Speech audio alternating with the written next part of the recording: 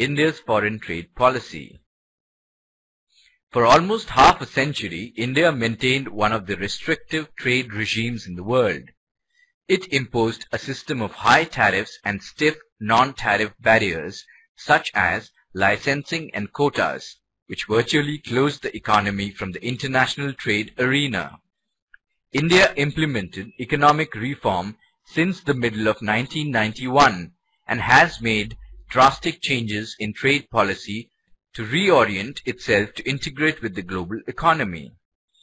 Average non-agricultural tariffs have fallen below 15%, quantitative restrictions on imports have been eliminated, and foreign investment norms have been relaxed for a number of sectors.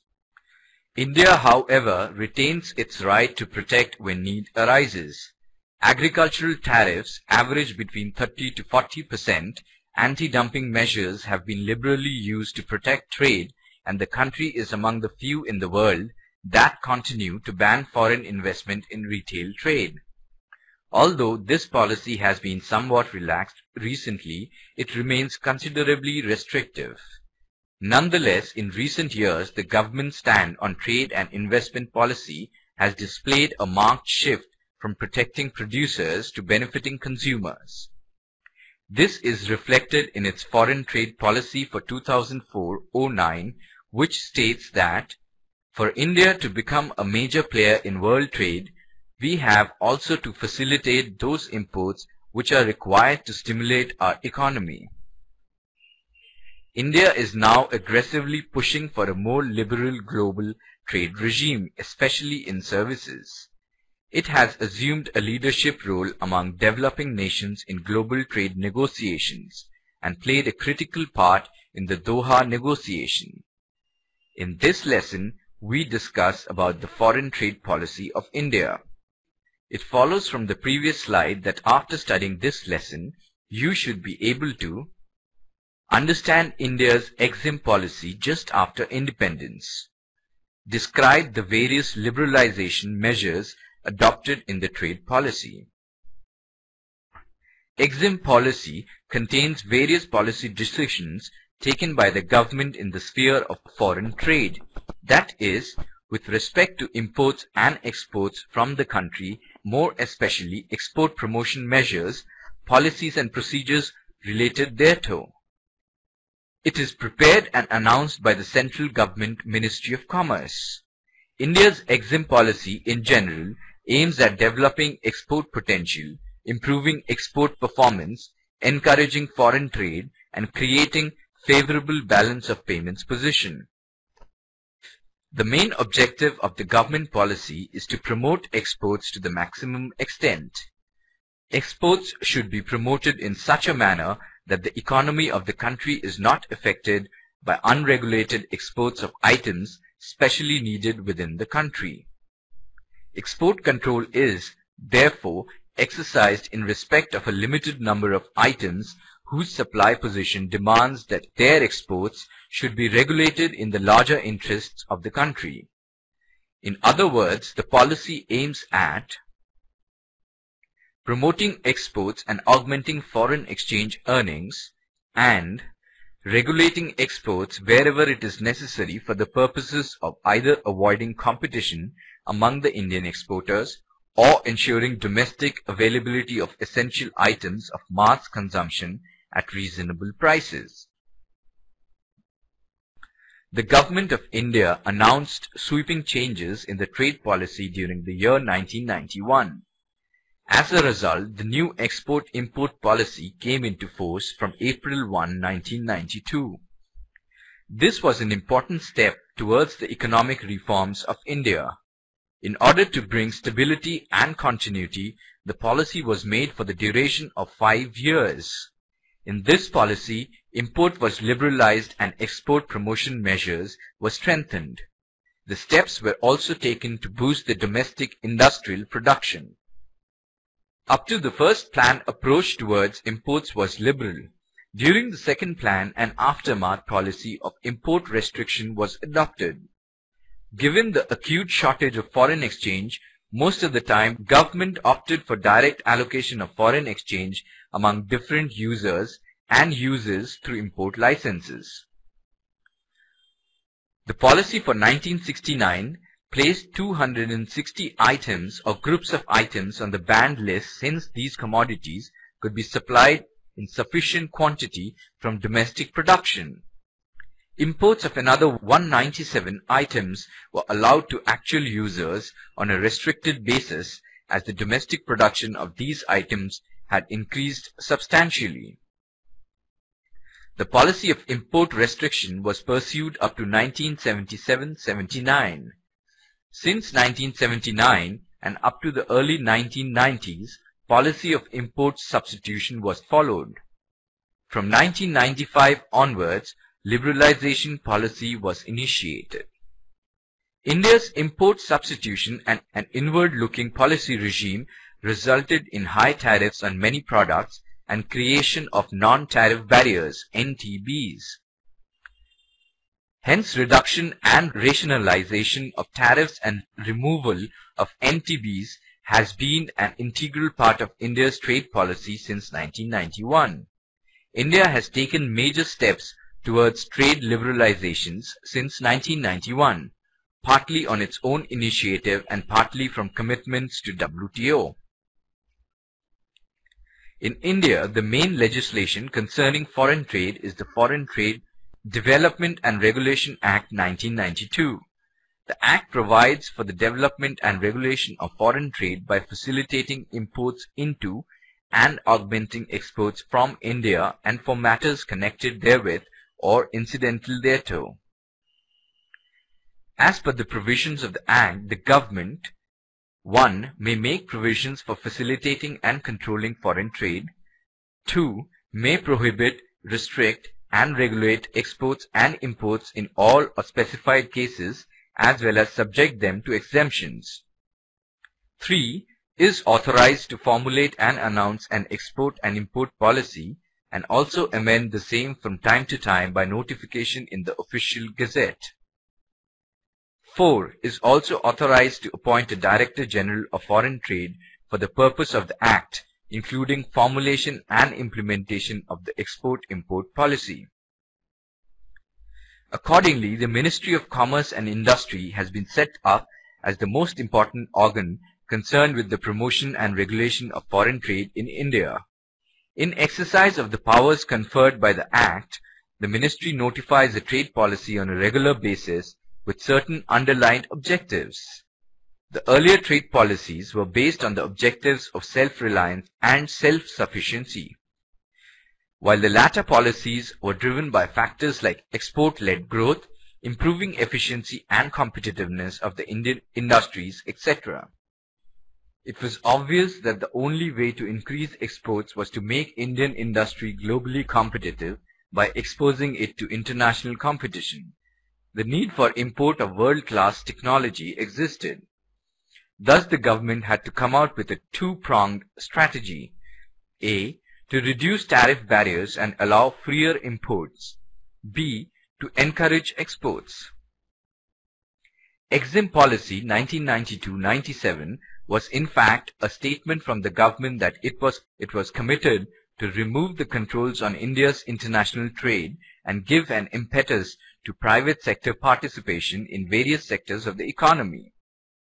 The focus of Exim Policy 92-97 was to harmonize national priorities with global changes, to liberalize trade, to accelerate pace of reforms, and to promote and sustain export growth. Some of the significant measures were liberalization of controls on imports and exports, Exports Promotion Capital Goods Scheme EPCG, ModVat credit to importers, administrative procedures simplified. Incentive schemes have been expanded by way of addition of new products and markets. 26 new markets have been added under Focus Market Scheme. These include 16 new markets in Latin America and 10 in Asia-Oceania. The incentive available under Focus Market Scheme FMS has been raised from 2.5% to 3%. The incentive available under Focus Product Scheme FPS has been raised from 1.25% to 2%. A large number of products from various sectors have been included for benefit under FPS.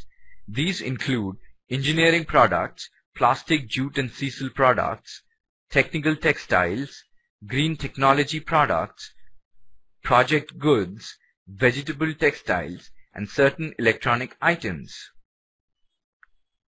To increase the life of existing plant and machinery, export obligation on import of spares, molds, etc. under EPCG scheme has been reduced to 50% of the normal specific export obligation. To aid technological upgradation of our export sector, EPCG scheme at zero duty has been introduced. Focus product scheme benefit extended for export of green products and for export of some products originating from the Northeast. Transferability for the duty credit scrips being issued to status holders under paragraph 3.9.6 of FTP under VKGUY scheme has been permitted. Let us now have a look on Annual Supplement 2008-09. Duty Entitlement Passbook DEPB scheme was incorporated earlier to impart continuity and stability to our foreign trade regime. DEPB scheme was extended till May 2009. The government had already announced refund of service tax on almost all the services which are directly related to export production and supply. Some services related to export which do not attract service tax have also been clarified through a circular. A few remaining issues regarding refund of service tax will also be resolved shortly. Income tax benefit to 100% EOUs under Section 10B of IT Act was extended by government for one more year beyond 31/3/2009. Under sectoral incentives, IT hardware sector as special focus initiative, specific items to be included for benefits under high-tech product scheme. Setting up a new export promotion council for telecom sector to provide institutional support to exports from telecom sector. Export of toys and sports goods will be given an additional duty credit scrip at the rate 5% in addition to the existing benefits under focus product scheme. Additional duty credit scrip of 2.5% over and above the normal benefit available under VK-GUI for export of certain flowers, vegetables and fruits. Interest subvention provided last year to sectors affected by rupee appreciation and to SMEs has been extended by one more year. Reduced average export obligation under EPCG for sectors which have witnessed decline in exports in the previous year. An enhanced duty credit scrip of 2.5% would be allowed for export of high value added manufactured products. The list of products will be notified separately. Export Promotion Capital Goods EPCG scheme are the customs duty payable under EPCG scheme has been reduced from 5% to 3%. To improve export competitiveness of Indian exports, all exports made towards fulfillment of export obligation under EPCG scheme will now be eligible for incentives or rewards under promotional schemes, and an average export obligation under EPCG for premier trading houses shall, as an option, be calculated based on the average of last 5 years' export instead of the present 3 years. Focus on market and product schemes was improved. Substantive measures were taken to facilitate exports. Advance Authorization Scheme and EPCG scheme will be EDI enabled through the electronic message exchange with effect from 1/7/2009. This will do away with the present requirement of physical verification and registration at customs end. Export-oriented units are now allowed to pay excise duty on monthly basis instead of the present system of paying duty on consignment basis, subject to conditions or documentations to be notified by Department of Revenue. Now let us check if we have understood the various concepts discussed in this lesson clearly. EPCG stands for Export Promotion Capital Goods. Right or wrong? Right. The focus of EXIM policy 1992 to 97 was to harmonize national priorities with global changes, to liberalize trade, to accelerate pace of reforms, and to promote and sustain export growth. Right or wrong? Right. An increase in tariffs and removal of NTBs has been an integral part of India's trade policy since 1991. Right or wrong? Wrong. Before we end, let us briefly revise what we have studied till so far. India's import substitution and an inward-looking policy regime resulted in high tariffs on many products and creation of non-tariff barriers.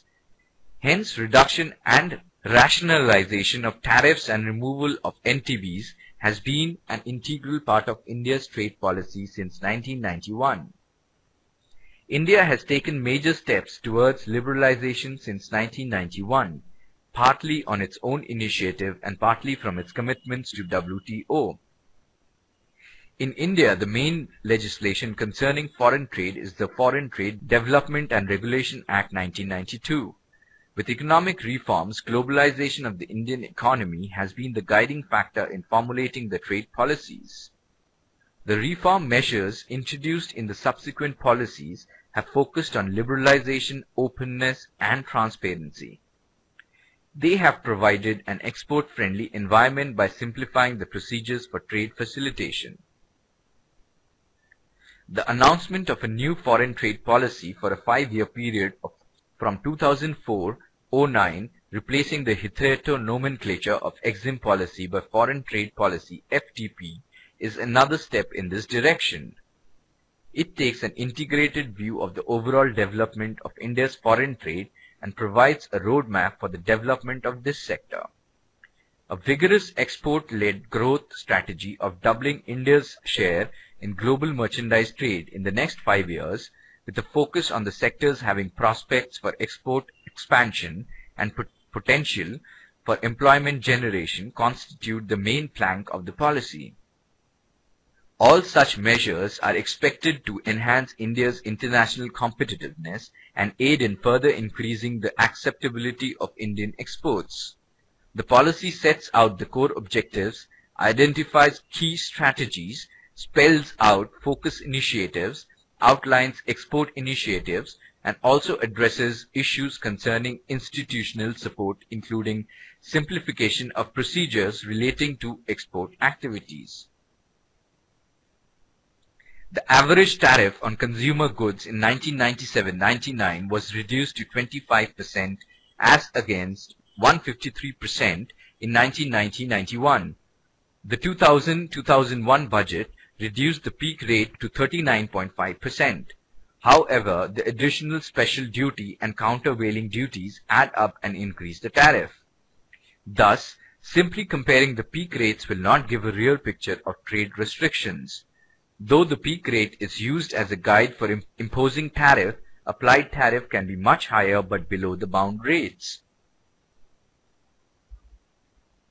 India's applied rates on several items are still very high compared to the Asian countries. Though policymakers have mentioned on several occasions inside and outside the parliament that India's tariff will be similar to Asian very soon, with the present tariff structure, it is very difficult to expect that it would happen that soon. India has 69% of its tariff lines compared to 6% prior to the UR. All agricultural tariff lines and 62% of the tariff lines of industrial goods are bound.